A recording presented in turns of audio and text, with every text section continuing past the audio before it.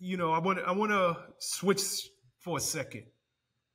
When you participated in getting the original cartel leaders arrested, and I'm talking about Caro Quintero, Felix Gallardo, and Ernesto Fonseca. What became of their cartel and what happened afterwards? Because that leads me to kind of where you were going with the borders. How many cartels were left? How many sprang up? And who's in power today? In the old days, when I was with the DEA and at the time that Camarena was picked up, there was only one cartel in Mexico. It was the Guadalajara Cartel, run by Fonseca. He was the boss of bosses. Yes, there were other bosses. There was Felix Gallardo, who was basically running in a lot of the cocaine into Mexico. You had Caro Quintero, who was basically growing, cultivating a lot of the marijuana that was coming here. And you had others, that were running different parts of the cartels in different parts of the country. But there was only one cartel. And that old man ran it with an iron fist. Fonseca basically got them all together and they said, we're not going to interfere with the citizens of Mexico. I don't want to hear that you guys are picking up girls and raping them. I don't want to hear that you're just killing people down the street for no reason. If anybody's going to be murdered, we're going to have a little meeting here. If somebody falls, is not playing by the rules here, by the cartel rules, we'll bring him in and we'll decide who we're going to kill. And he ran it with an iron fist. He did. So they get involved in the Kiki thing, and they were brought in by the DFS and the Mexican government and put together with our government. And so we destroy them. We go after them and we destroy the Guadalajara cartel. So what happens? Then you have other little cartels spring up. Then you had the Gulf cartel, and you had the Zeta cartel, and you had the Nueva Generación cartel, and you name it. There were 50, 20 cartels, all fighting with each other to be the number one cartel. But the Sinaloa cartel was the one that won over because they were receiving the total protection of the Mexican government. They became the most powerful cartel. Then now we have another cartel, which is Jalisco Nueva Generación cartel. Now understand, the current government right now, the government officials of this government, are protecting the Sinaloa cartel. The former government, which was the PRI government, which are out of power now, they were protecting the Jalisco Nueva Generación cartels. So government officials and politicians are involved with the cartels.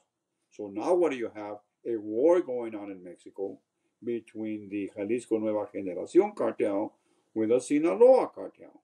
You have the Chapitos, which are Chapo Guzman's sons, now being protected by the Sinaloa cartel, being part of the Sinaloa cartel, fighting against the Jalisco Nueva Generación cartel, which is Meso's cartel, and there's a war going on all the time to take control of all the trafficking in the country. But they're both doing very well. They're both making billions of dollars. And how are they doing it? By controlling the border. They're doing it by human trafficking. They're doing it by bringing in very dangerous drugs. And what is really bad for the United States is now the Chinese have come into the picture. Now you have the Chinese, the Yakuza, and the CCP, which is the Communist Chinese Party, working with the Mexican cartels. And it's the Chinese that have provided the precursor drugs that the Mexicans are using to basically manufacture fentanyl and methamphetamines, which are deadly drugs. One pill will kill. And a lot of the drugs are being laced with, and the cocaine is being laced now with fentanyl, which is a killer drug. That is what's going on. We, between August 2022 and August 21 and August 22, we lost 216,000 Americans of drug overdoses. 70,000 Americans died last year of fentanyl overdoses alone. We have had more people die in 1 year, Sean, than people died in the Vietnam War, the Afghanistan War, and the Iraq War. That is insane. And nobody's saying anything about it. But the poor people in the ghettos are dying. You can't walk in downtown LA anymore without stepping over people that are, passed out, drugged out. And a lot of our crime is being committed by people under the influence of drugs or people that are mentally ill because of the use of drugs. Nobody says that. What do we hear? Let's take away the guns. Let's take away the guns. Why don't they say let's take away the cars too? More people die because of car accidents than die of gun violence.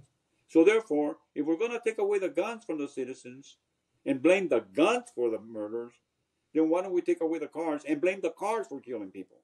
It's not the guns, and it's not the cars, Sean, as we know.